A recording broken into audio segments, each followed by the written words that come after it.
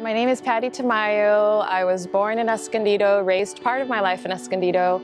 I've been here at Emmanuel Faith for 3 years, and I got involved because they asked for help with the Spanish worship ministry. And so I met the church through that, and then God just started opening doors after that, and I fell in love with the church, so I've been here since.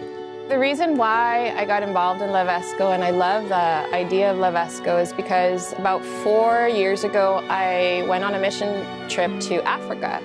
And I was there for 2 weeks, and it was a beautiful experience, one of the hardest experiences and most rewarding experiences that I've been on. But it felt like I wanted to do more. And God really convicted my heart at that time, and I felt like there's a lot of need where I am now.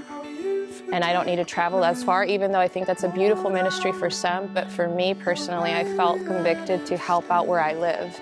And there's a lot of poverty in Escondido, and there are a lot of families that are struggling that need long-term sustenance. They need food, they need help, they need love. There's a lot of brokenness happening in our own city. And so I really feel called to help the city of Escondido in any way that I can. This is overflow from the grace and the love that I felt from God in my life. So I felt His mercy and His overwhelming love in my life, and in turn, I want to share that with other people who perhaps don't feel that overwhelm of His love in their lives yet.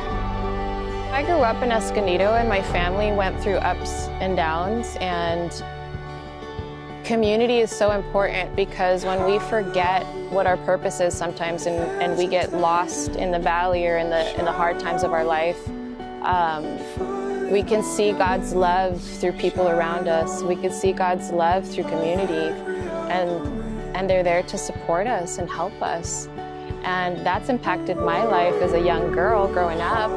And now that I'm older, and I've always taught my daughter this, if you don't find that kind person, you have to be that kind of person for someone else and help them in their brokenness and help them through their trials, because we all go through different seasons, and life is not easy all the time. Life gets hard, but one beautiful way of showing God's love is through loving others well. And that's my goal in life, and that's what I teach my daughter, and that's why I want to be part of this project, because I want to love God and I want to love people well. I can feel people's heart that we're all on the same mission to help others, you know, and that's really beautiful. And I feel like a lot of people in our church are very kind-hearted, and we just want the same thing. So we want to honor Jesus and glorify Jesus, but also in practical ways, right? Like cleaning up the city and just loving on our families in Escondido.